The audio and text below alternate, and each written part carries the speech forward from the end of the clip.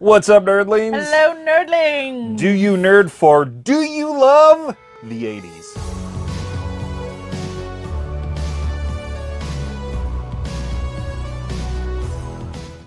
Ah, yeah, the 80s. We recently had the opportunity to do a very fun collab with JLove81. So we're going to put a link to those videos, 2 parts, in the description down below, talking about some 80s toys. You like talking about toys, I right? do love talking about toys, which is why now it is our turn and the ball is in our court. And we're talking about those toys you had as a kid, but somehow they went missing. You got rid of them, your mom got rid of them, your brother stole them, you traded them for a new candy bar. But now, as an adult, you found them again, and now you have those toys back. Yes, these are 80s toys that got a second chance. So you had them, you lost them, got rid of them, but they're back. I'm back. We chose age range from 1977 to 1984 because we figured that range right there is a very good range to guarantee that you actually grew up and remembered the 80s. Now, these toys don't necessarily have to be from that era, but they do have to range from 1980 to 1989. But we did make the cutoff at a certain age just so that you would remember the 80s. We're going to turn it over to some of our friends in the community and hear what 80s toys they gave a second chance to. What's up, guys? I'm JLove81, and the toy that I gave a second chance to, that I lost back in the day in a box, I remember clearly what was in that box, and unfortunately, I did lose the box. This was one of my favorite childhood toys, and I just recently got it back this year. That is Rainbow Brite herself. So Rainbow Brite, I loved Rainbow Brite. I also had her car and her sidekick Twink. Twink was like this little creature. He was all white, and that was her sidekick. He was in charge of the sprites of Rainbow Land. So pretty much what Rainbow Brite is, I mean, you started off with Hallmark cards in 1983, and then in 1984 they came out with the cartoon, the animated series. So Rainbow Brite was in charge of Rainbow Land. She turned Rainbow Land into a colorful place. It used to be all grayish, you know, no colors. She put colors in it, and that's what she does. And there were color kids that she rescued. Those are her friends, and they're in charge of their assigned colors of the rainbow. So you have like Red Butler, you have Buddy Blue, you know, which was my favorite actually, Buddy Blue, Canary Yellow, just different colors were her friends. She had Starlight, which was her horse. Yes, Starlight was her horse, and I always wanted Starlight. Never had him, but you know, it was a talking horse with the colorful hair. So that's what she rode on. And there's villains, Lurky and Murky. So there were the villains that were always trying to steal colors. They hated colors. It was a really cool show. They had the cereal. I used to eat the cereal all the time. I remember like it was yesterday. The cereal, guys. Oh, it was so good. And then, you know, I had the record. I remember it was a read-along of the book. It came with the book, and I mean, everything Rainbow Brite was just totally 80s. I remember this. This was a definite big part of my childhood. And I'm glad to get her back in the collection. She's in fantastic condition. So this is exactly the same rainbow. It's a Velcro hands. So there you go. This is the same doll I had. So all I got to get back now is the car and Twink. And that's pretty much it. So I'm so grateful to get her back in the collection. Thank you, Tom and Lacey, for allowing me to participate in this video. I'll see you guys later. Hey, it's your boy Fresh. And I'm Mary, and we are a Co-Ople of Nerds. And Do You Nerd invited us to their 80s Toys Second Chances Challenge. So that's what we are going to be showing you today. Now we were a little young in the 80s, so our collection's not going to be as big. I don't have very many memories from the 80s. Well, that's because she was born in 1965, and so the 80s are just a blur of cocaine and whatever. So let's or go. Like 20 years later. So let's go ahead and jump in. So here we have the LJN WWF figures from 84 to 87. Now, growing up, I had Macho Man, King Kong Bundy, Iron Sheik, and Hulk Hogan. And since then, we've added Roddy Piper, Bruce Bar Beefcake, the Mouth of the South Jimmy Hart, and Mean Gene. My favorite is Shiki Baby. Shiki Baby! For me, I had all the different kinds of Polly Pockets. This was one of the ones that I had. It was made in 1989. It's Button's Animal Hospital. It's pretty cool, as you can see. Of course, this one that I was able to find later in life doesn't have any of the figures with it, because most of the time when you find these Polly Pockets, even if they're in good shape, like this one, pretty good shape, they don't have the figures still with them. Here we got the Dynamic Duo from Kenner's 1984 Superpowers line. Now this is actually my original Robin. I can tell because he's got a lighter fluid or lighter burn on his back. He got into a fight. But I did have to reacquire this Batman because you can't break up the set. So, my Batman broke. So were you fighting him using fire? Yes, he got into a fight. Someone burnt him, so he got a burn mark on his back. What 80s collection would be complete without some Masters of the Universe? I had Buzz Off growing up, so I reacquired him, and then I added Mechanic and Montana. But no He-Man. You gotta have He-Man. I like the villains, baby. And from 1982, we have Peachy from My Little Pony. And even relevant to this day, which is why I got it, because even our daughter to this day can play with My Little Pony. Finally, we come to 1987 Tonka Supernaturals. I had both these as a kid and reacquired them later. Some people don't know about these. They've got holograms. Yeah, so Look at that. He changes from a skeleton to a zombie. They all had these little chest plates. They all had hoods. They all had weapons and shields. So he's got his shield, weapon, chest plate. He just has a chest plate. So did you shut it off? Yeah, of course. What a bunch of pathetic losers caring about the 80s. The 90s is where it's at. Oh yeah, definitely.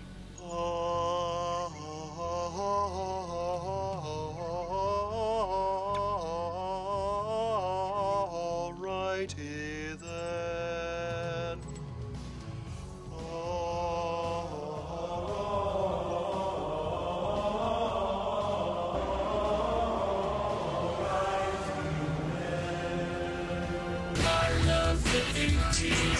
It was the summer of 1986, and it was just weeks before my 5th birthday. And there was only one thing that my heart desired. Only one special birthday gift that I needed.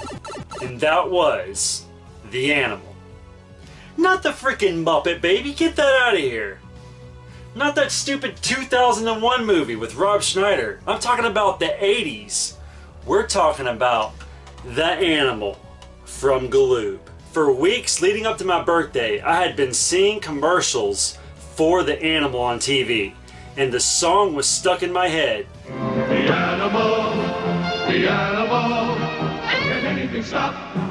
The animal. So on my 5th birthday, much to my surprise, my parents got me the animal. They didn't only get me the animal, they got me the one I wanted, the red one. I didn't want the black truck, and I didn't want the yellow car. I wanted the red SUV. So I got it, and it was awesome. And I played with this thing all the time. I ran it over obstacles in my room. I took it outside. Anything to see those claws come out and just make its way over any terrain you put in front of it was so amazing to me. But sometime between 1986 and 1988, when I moved to South Carolina, my animal either got lost, broken, trashed, stolen, given away, or left behind. I don't know what happened to it. So fast forward to 2013, when I began the journey of recollecting all my NES games and everything else nostalgic, I came across an animal commercial on YouTube and decided that I needed it back in my life. So because I love the animal so much, in 2020, when I realized they were re-releasing the animal, I got this for my son for Christmas. This one's a little more cartoony and growls and shakes and eventually rolls right out of the box after you do the steps that it requires. But it's pretty awesome. So as you can see, it is retro inspired. It's red, it's a truck, it has yellow claws that come out the front. The retractable claws work about the same. Once it meets resistance, they come out, just like so. Now on the back, there are no longer claws and it actually just has big knobby tires. But it still works about the same. It's pretty awesome. I'll turn it on for you for just a quick second. So as you can see, he's pretty angry. And if you hit this, I think it makes him go. Yep, so there it is. The 2020 version of the Animal. So obviously I'm very happy to have my original Animal back in my life. And it's pretty cool to have this new version of the Animal 2 for my son to play with. I think this thing is awesome and I'm so happy to have it back in my collection. Thanks D-Nerd for the chance to show off this awesome 80s toy, the Animal. Tom and Lacey, I can't even tell you how excited I am to actually do this video. A lot of people don't really know that I started collecting toys before I actually started collecting video games. Yeah, it was your first thing you really started collecting for before anything. You don't even know what I picked out yet. I don't. She was giving me guesses, but she doesn't know. So the first one I thought, because it was high on your list to collect for, was He-Man and the Battle Cat. I thought it might be that. He said no, and I was like, okay, you're not thinking properly. The first thing you really collected was your G1 Optimus Prime. You had to get a G1 Optimus Prime. And I remember that now, and I'm like, that has to be it. That has to be it. No. Fudge! What? Fudge. So I had this Voltron when I was younger. This is the Voltron. There were some huge ones. There were some metal ones. There were some monstrosities that were just ginormous. But this is the one you had. We were probably considered a poor family, and this is the one that my mom could afford, and this is the one I had, and I absolutely loved it because I loved Voltron back then. Quick story, they had a contest for the Voltron show back when it was on. You would draw your favorite Voltron lion and pilot and mail it into them. And then I think it was weekly or maybe even daily. I'm not 100% sure on that. They would pick a certain amount and then they would give away a Voltron. Yeah. And my cousin won. I think it was Michael John. I don't know that I've ever even heard this Michael story John before. won, and I did not. But this is the one that my mom bought me for Christmas. It came with a sword and a shield that I could not get. I still cannot find because the swords that I find are for the bigger Voltron. These Voltrons are like those little the pullback cars because they got the little rubber tires on them. You'll pull them back, spring load it, and then they'll zip along like those cars. Yeah. I had to collect it in pieces. Yes, I remember that. On eBay. I do not see these at all around here. Nope. It probably ran me over $100 just to get this in pieces, separate pieces. If anybody has a sword and shield, I want to buy it. All right, guys. Thanks for inviting us there. I really enjoy my 80s toys. That was the best generation for toys. It was, absolutely. Back to you guys. What's up everybody, Zombie JLT1, your Supernatural Gamer, Gaming Beautician, and King of the Supernatural Stream, talking to you today about retro toys. This is another passion of mine besides retro game collecting that, just like game collecting, has been with me since as far back as I can remember. What you're looking at is a variety of different lines that I have managed to save throughout the years. A lot of these are childhood favorites and still remain favorites to this day. But one of the toy lines that I unfortunately lost as a kid was my collection of Computer Warriors. Now, you're probably wondering, what are the Computer Warriors? Computer Warriors was a line that was released by Mattel in the late 80s, early 90s, I want to say. It had a pilot cartoon episode that was supposed to launch with the toys, but sadly, the cartoon did not get picked up. If you are interested in seeing that, I do believe it's still available on YouTube.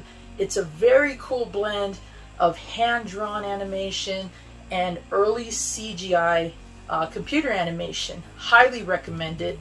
It's your basic good guy versus bad guy story.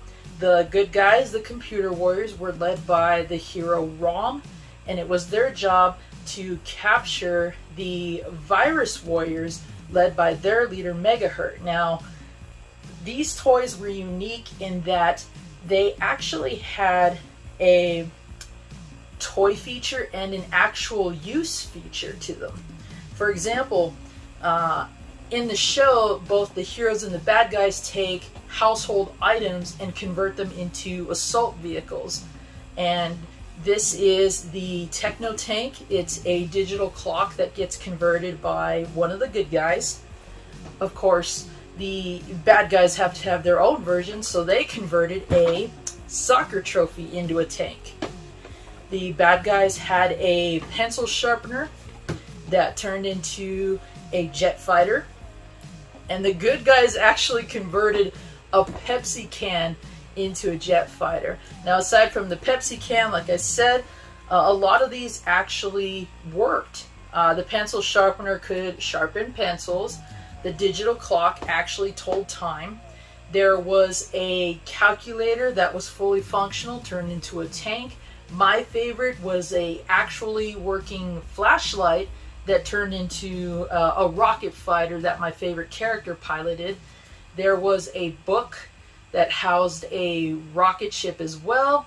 And then there was the giant playset, which was a computer that folded out and had various platforms and things for you to use. And then they also had some loose figurines and loose fighter jets. They were called circuit speeders because they had little circuit boards on the bottom. A very unique, very cool line. Sadly, short-lived in both the toy and animated form, but if you like this kind of thing, I highly suggest you look into it. Take a look at the pilot, see what you think, see if that's actually something you would have watched, and if these were actually toys that you might have played with yourself, and let me know what you think. I do want to thank Do You Nerd for inviting me to be a part of this. I can't wait to see what you guys have in store for the rest of us, because I love to see what toys, just like what games, made you happy as a kid and still make you happy as an adult. And if you're looking to find those special pieces, be sure to reach out to us in the retro community who are toy collectors. I'm sure we'd be more than happy to help you reconnect to those good memories and good feelings. So until then, Zombie JLT1, I will see you later. Hey guys, Jason the Corpse Flood Gaming here, and I had a lot of awesome toys when I was a kid, and for the most part a lot of the important ones made it through intact, but one of my all-time favorite toys unfortunately was destroyed. Now if you know anything about me, you know I'm a gigantic Ghostbusters fan, so that should be no surprise. And one of the most important toys as a Ghostbuster fan when you were a kid is the Ecto-1.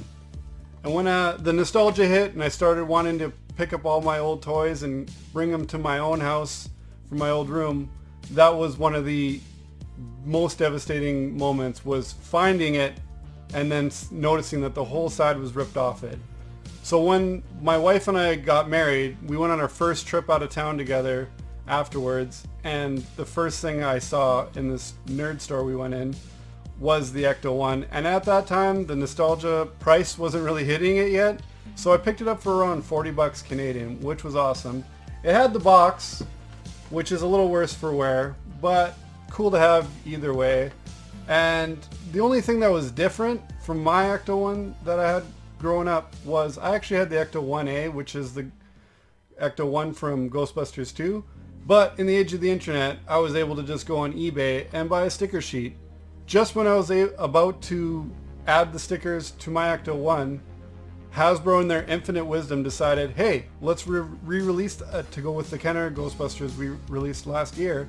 So naturally, I bought two, and as soon as those arrive, I'm going to add these to it, and then I'll have the exact Ecto-1 I had as a child. And another second chance, speaking of those Kenner Ghostbusters, I always wanted the original 4 Ghostbusters. So naturally, when these were announced, I had to buy 2 sets. I'm still waiting to open these because it's going to be painful to open them, but me and the kids got to play with these. Alright, I want to thank Tom and Lacey for having me on. Of course, I'll be down for just about any toy-related video you guys want to do in the future. See you guys later. Bye.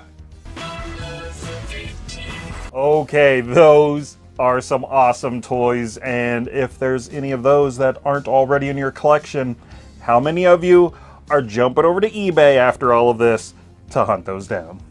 Oh. You put that hand down. I thought you were talking to me. All right. Well, what about you? What is a toy you used to have, you got rid of, lost, whatever, but you've gotten it back? It's your second chance. Well, mine is a duo, and it's not the dynamic duo. It's Teddy Ruxpin and Grubby! I had him as a kid. I loved him to death. I had all of his different clothing. I would change out his clothing depending on what book I was listening to. I absolutely love the fact that you had these books that you could, you know, read along with, and he read them to you. And I absolutely love it. Teddy was mine, and Grubby was actually my sister's. Okay. But we were 5 years apart, so we basically, our toys were each other's toys. And the cool thing about these guys is Teddy is the one who actually does all the work, but you just have a cable that runs to Grubby, and then when it's Grubby's parts, he would actually talk. Gotcha. So it's always kind of cool. He's animatronic. He's super cool. Now, I didn't ever want to actually hurt him, but I was always fascinated by his mouth and eyes moving. So I would never poke real hard, but I would just feel his eyes blink, because I don't know why it fascinated me. And I think one time I accidentally pushed too hard and poked his eye out. Cool. So he only kind of had one eye, and I'm pretty sure that's why I didn't have Teddy anymore. I think it freaked my mom out and she got rid of Teddy. It sounds like that'd freak me out. Yeah, so I definitely will not be doing that to this Teddy. Come dream with me tonight. For the most part, I was really good with my toys. I really did hang on to a lot of stuff. You didn't poke their eyes out? No, there might have been some firework mishaps with some, but most of all, I kept a lot of my stuff, actually. For years and years, I just packed it away and hang on to it. But there was one guy, one golden guy. Okay, seriously, I was not obsessed with the series Captain Power. I had the jet, and I had this dude right here, which is the titular Captain Power. Captain Shiny Pants. He's about the same size as a G.I. Joe figure. He doesn't quite have the articulation. His hands don't hold any of the G.I. Joe weapons or anything, which, you know, kind of sucked back then. But it was always cool because I would integrate him into the Joe's fight with Cobra! Because, you know, I mean, he just looked cool. His helmet, his visor, and he's got that little spot in his chest where if you put a light back there, it glows. So he seemed like this uber futuristic warrior. I have no idea what happened to my Captain Power figure. It got lost somewhere along the way, and Probably I strapped found him to a rocket. no, sending him back to Buck Rogers. I found this guy for 50 cents at a flea market. I was like, you know what? Yeah, it's time to add you back to the collection. So, are you sure the Joes would have actually let him play along? I mean, he looks like a rich man trying to play Army with his gold armor there. What are your superpowers again? I'm rich. That's where the Joes got their funding. Listen, Duke, you just gotta let him pretend, all right? He's funding the general on the USS Flag over there. Yeah, peace. I love peace. I'll be out of a job with peace. All right, well, there you guys have it. I would like to offer a huge thank you to everybody who joined us for this collaboration. Naturally, there will be links to all of their channels in the description below. Please go check them all out. Give them likes, give them subs. Let them know that you saw them talking about toys over on Do You Nerds channel. And as for you guys, nerdlings, drop some comments down below. Tell us about your toys. What did you have? You got rid of, lost, whatever, but you got it back. It's your second chance toy. Give the video a like, notification bell, all that jazz. You know how it works. I don't even need Teddy and Grubby to tell you how it works. Hi there. My name is Teddy Ruxpin. How are you today? Fine. Well then. Don't forget to like us on Facebook, Twitter, and Instagram, because you definitely want to know when the next video is coming out, because Jen and us, we got lots of ideas between us. So there's going to be a lot more 80s goodness coming your way. And hit us up on the Retro Refresh. Go to TeePublic because we got merchandise over there. And remember, nerdlings, if we like it, we go for the gold and nerd it.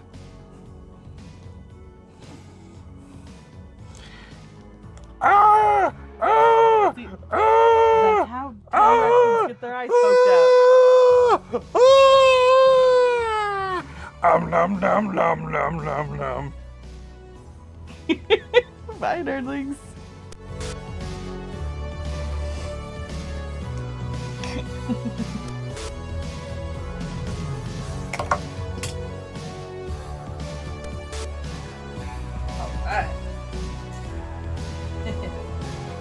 Now I want to play with these toys.